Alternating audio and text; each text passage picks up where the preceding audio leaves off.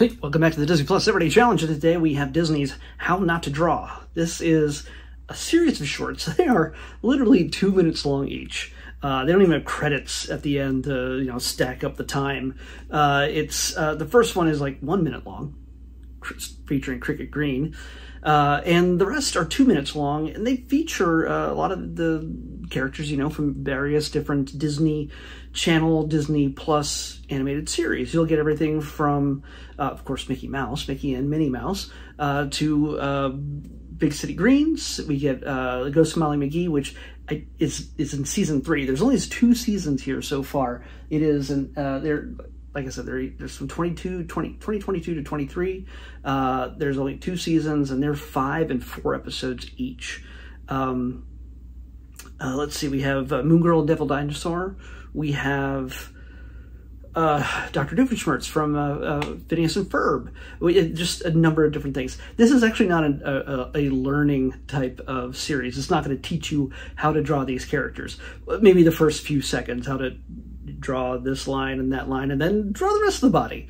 And then it's all about the character interacting with the animator, which is represented by 2 arms, usually in the frame, looking down on a piece of paper, and the voice they provide as they interact with the voices of the characters you know and love from all the different shows.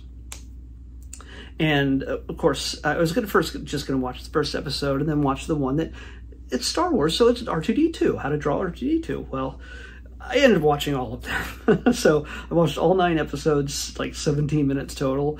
And yeah, you get, you pretty good round selection of characters, and just it's a comedy bit that puts real world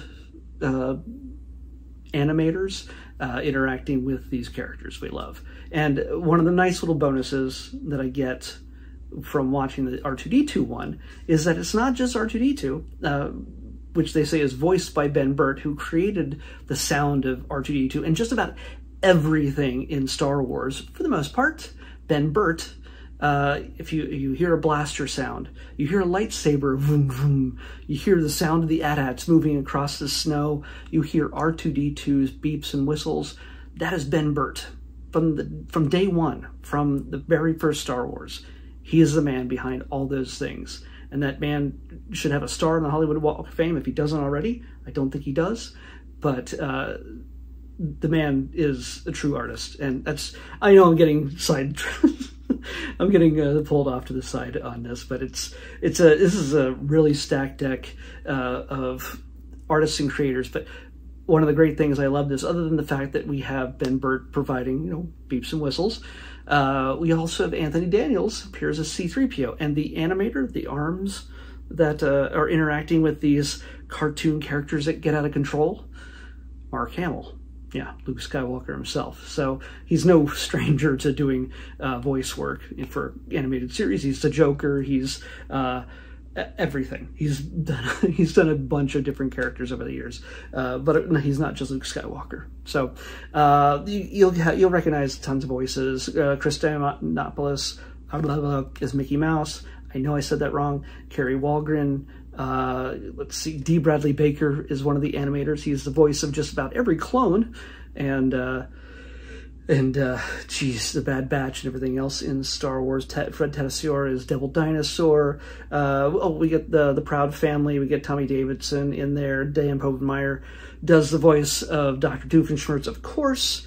There's so many. April Winchell shows up, of course.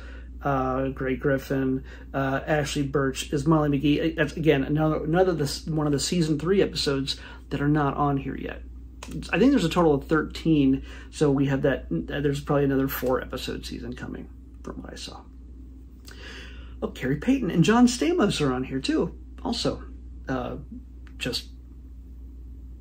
it feels like this is. I mean, they could have used anybody's arms and hands and voices, but they make it really fun, along with the animation, of course, which is always stellar, done in the style of the animation of the show that you're watching. So Moon Girl looks like she looks like in the show versus, the Mickey Mouse, the modern, most recent version of Mickey Mouse, and, just everybody in between. So it's fantastic.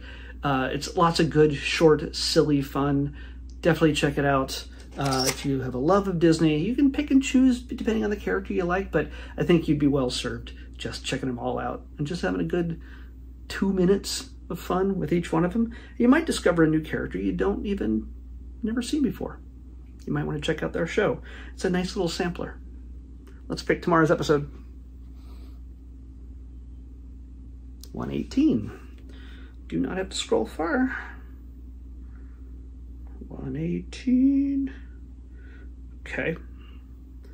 Missed a bunch of shorts there, just barely. But 118 is a documentary. I think it's a docu-series. But it's somebody you recognize. Somebody you might know that isn't necessarily in the documentary game most of the time. We're going to be hanging out with Thor. This is going to be Limitless with Chris Hemsworth. So yeah, Limitless with Chris. Okay, just dropped the tablet. Now I'm okay. Limitless, no edits. Limitless with Chris Hemsworth on the next Disney Plus Everyday Challenge, and yeah, I'll see you tomorrow.